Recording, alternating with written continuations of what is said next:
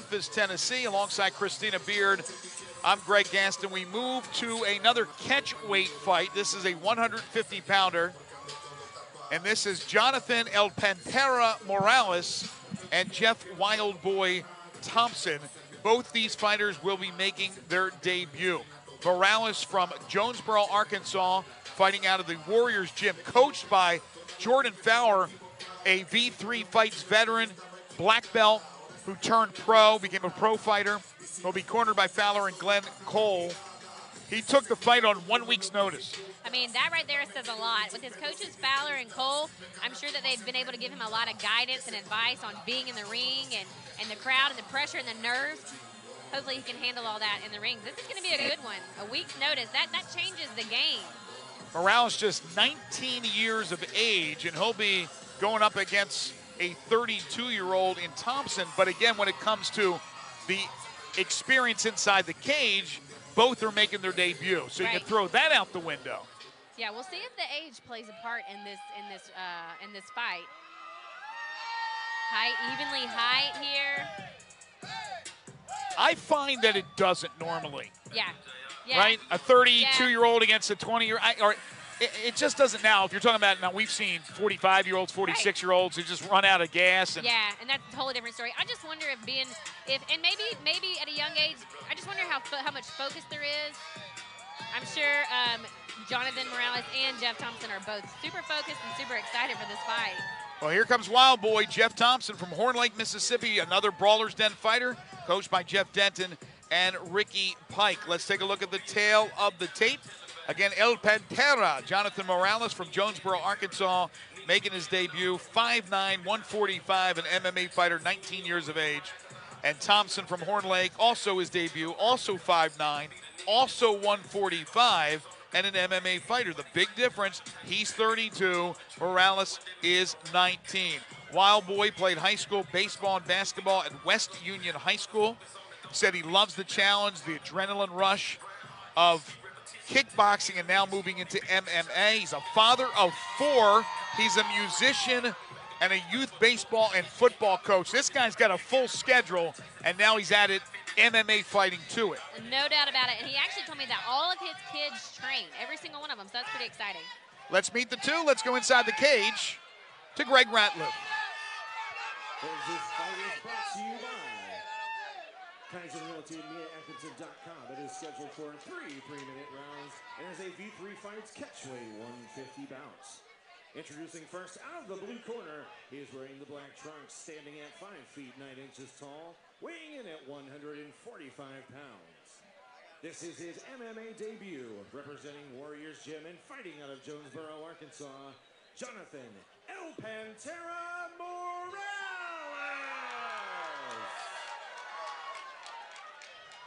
And across the cage, his adversary fighting out of the red corner, wearing black trunks, standing at 5 feet 9 inches tall, weighing in at 145.4 pounds. This is his MMA debut, representing the Brawler's Den, fighting out of Horn Lake, Mississippi, Jeff Wildboy Thompson. Nice crowd here to root on Wild Boy. They definitely have some fans here. Well, he has 4 kids. And they all train. You better watch out for this guy's family. Again, this is a catchweight 150-pound battle between Morales and Thompson, scheduled for 3 3-minute rounds. Omar Sutton, third man inside the cage. Round 1. Here we go on V3 Fights. Let's go, Joe. Turn up. A lot of head. Oh, wow. That's great height on that kick from Morales.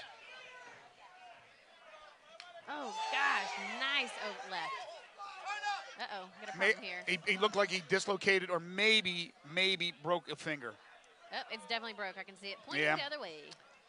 And that.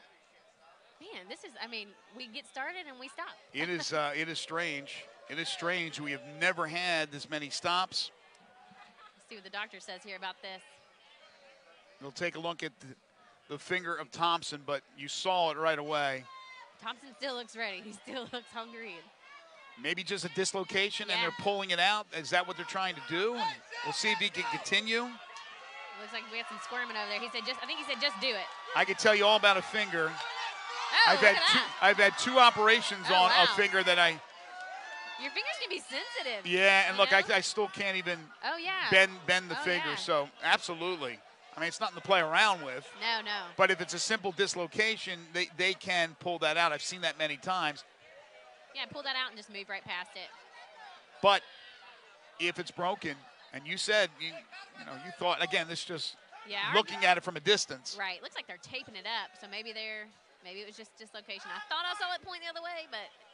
Well, mine was sideways. Mine was. How did you do that? You don't want to know. Don't even want to go You there. don't want to know. Okay. Well, you got the scar to Oh, yeah. last you a lifetime. 2 operations on it this past summer, so, yeah. Oh, it's your wedding ring finger, too. Yes, believe me, I'm getting my wedding ring right now fixed at a Really? jeweler. It has had to be expanded 2.5 sizes. Really? Yes, that's how big this finger is. You can see how. I can see. People Wow. wondering, what's Greg's finger look Right. like? It's not good. We'll post a picture on Facebook All right, later. so let's give a lot of credit to Wild Boy. He's going to stay in there. Jeff Thompson, good sportsmanship between the two, and he's going to continue. But how much of a factor will it be? I like how much movement Morales has had, how much movement he has. A lot of head movement. A moving target's harder to hit, right? Exactly. Now, that was his right hand. We'll see if Thompson throws more with his left. Just feeling each other out here, getting their timing, their distance, getting that down. Morales has some really good head movement. Bobs and weaves. For Big sure. overhand left. Yep, we saw a left there. There it is. Letting them hands go a little bit. Morales came back with a right. Now in the clinch, and they go spinning down to the ground. Right back up. Well, he has him in a choke. Thompson wants on the ground. Well, had him in a choke for a couple of seconds. Lots of energy in this fight. Looks like Morales wants to go for a kick there. Kind of comes at you very unorthodox, does he not? For sure, for sure. Oh, there's the kick I was looking for. Oohs and ahs from the fans. Nice. Oh, right. Yeah, nice right that got through. Right on the chin. But that leverage, that height of those kicks, wow. Just 19 years of age. Got to be careful here. Keep your chin down, hands up, chin down. Looks like we got a cut from Thompson. Yeah, it was on that kick. It had to be on that kick. Definitely. But you always got to watch for the counter. For sure. Right Follow there. that kick home. We talk about following that kick, following those strikes home. As soon as your opponent strikes, that's a good time to follow him home. Another right got through to Thompson. And he's got a cut over his left eye. I tell you, these guys, they're throwing a lot of strikes here, and they're landing. They're very effective striking right here. Well, went down to the ground for about 2 seconds. Most of it's been standing and boxing and kicking. Thompson says he likes to train hard to make the fight easy. If he makes it through this first round, That's they right. will work on it in between. That cut they'll work on, but Morales is smelling blood, literally. For sure. I'm such a big fan of the head kicks. I'm just a sucker for them. I love them. Morales is doing a great job with those head kicks. He's not throwing punches with the right hand. I can tell you that Yeah. right now. If it is, it's just token. So it's all been left hand. And I wonder if Morales senses that because of what he did. Right. See, he'll throw a little jab out there. Right. So that's not what he's going for here. Whoa, big miss. That was the counter, but he missed. He missed. He spinned around with that kick, final seconds, first round, and he missed. And then Thompson tried to counter with a punch, and he was way off. But another crazy start to a fight here on V3 Fight 78. Morales with some really wicked kicks. I'm not a judge here, but I think that one's going to go to Morales. What do you think? I think it's Morales, and I wonder, I don't think it's a 10-8, right? Yeah. That'll be the fun part. I don't think so. I don't think so either. No. I mean, he cut him up with that Yeah. one kick, and there's where they're working on the finger. Let's see if we, He really let that leather go. yeah, not bad Morales- right there, right from Thompson. Morales able to do a reversal, put him against the fence, and then they go down, and I believe they come right back up here.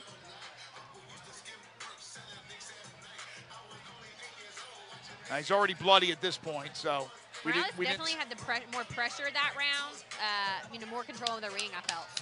We'll get the announcement here from Greg Ratliff. But that had to be Morales' round. Was it a 10-8 or a 10-9?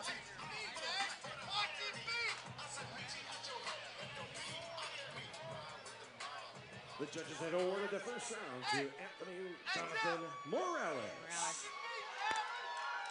All right, so no surprise there.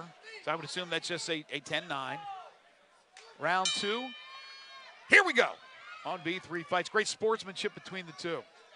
Again, Thompson hurt his finger in the first seconds of this fight. Worked on the cut, but we'll see if Morales works on that cut himself. He goes right at it. I wonder if that finger's bothering him right now, if it's throbbing, if it's even in his brain, you know, if he's moving right past it. Oh, got a mouthpiece. Mouth guard came out. I gotta think, Christina, it is. He may not admit to it, but I gotta think it is. Well, it's probably definitely gonna be hurting in the morning. I like how the refs made sure that mouth guard was back in. Again, just making sure that our fighters are safe. Jab, jab, cross from Morales. Oh, he got tagged. The sweat come off of that one. That was a very effective strike. Yeah, he got tagged with the left from Morales and then almost slipped. A little bit of perspiration on the ground here. Thompson's got to keep those hands up. He's getting a little lazy with those hands. That's when Morales is going to take advantage of that. There we go. Okay, he's trying to load up with that left. Now, he's a southpaw, but the right jab is not effective at all. He's just kind of throwing it out there. Just, whoop. It's a takedown there if he wants it. He hesitated just a little bit. Oh, now he's going choke. for the guillotine. It looks like he may have it. There's the tap. Yep, walked right into it. He literally walked right into it. Great job from both these fighters, though. Morales was able to pull off a beautiful submission. And Thompson, with a messed up, broke, dislocated, we're not sure finger, he was still able to put into the second round there. That's well said. Look, first of all, credit to Jeff Thompson. Yeah. He's got his 4 kids here. He wants to put on a show. Yeah. I don't know how bad the finger is, and here's this guy saying, tape it up, let me continue to fight. Well, and you know, he actually said, too, I just want my kids to see that if you put your mind to it, you work hard, you can do anything. Absolutely. And absolutely. that involves making to the second round of a fight with a broke finger. Absolutely. Absolutely. And then on the flip side, Morales takes the fight, week notice, 1 week's notice. That's right. Comes back at 19 years old. This kid's got a bright future. We saw those kicks. We saw the guillotine. Impressive. Let's go to Greg Ratliff. Fans, at 1 minute and 16 into round number 2, the referee has called for a stoppage to this fight due to submission from guillotine. And awarding the fight to your winner, Jonathan El Pantera Morales. Very impressive W for Jonathan El Pantera Morales. He wins in his debut, and Jeff Thompson will lose his debut. But again, a great effort nonetheless by Wild Boy. You can see he's kind of favoring that hand when people were hugging him. He didn't quite hug him back. Well, we saw it right away, Christina. There was no question about it. Now, again, he's a southpaw, but the jabs had nothing on it. It was a bait. It was a bait. Jab, jab, cross. That was his money right there. There it is.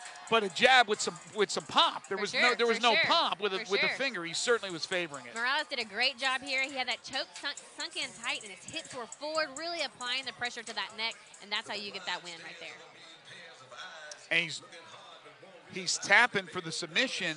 Omar's on the other side of him, so it took a second to see it. But you know, you hope that the fighter realizes that it's a tap out, and not, you know, you're trying to punch him or something like that. You're in the middle of a. That's where being a respectful fighter and a respectful teammate, that's where it comes in handy. Morales knew he had that choke. He was waiting on the tap.